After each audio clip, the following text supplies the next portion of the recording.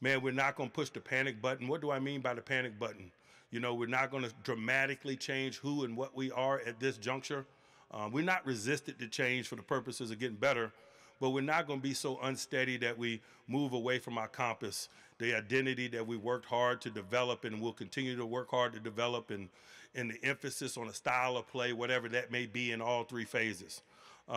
We will make necessary adjustments, whatever that may be, born out of conversations and work and what we see in preparation.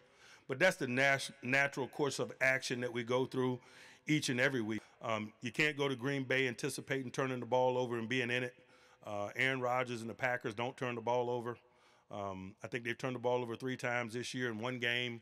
And you saw the outcome of that game. They haven't turned it over since. You know, at times we've been stopped. At times we've stopped ourselves. I think we had 2 10-plus yard runs in the first 10 snaps of the game that were called back due to holding calls. And they were legitimate holding calls. The defensive group is 1 and 2, just like the football team.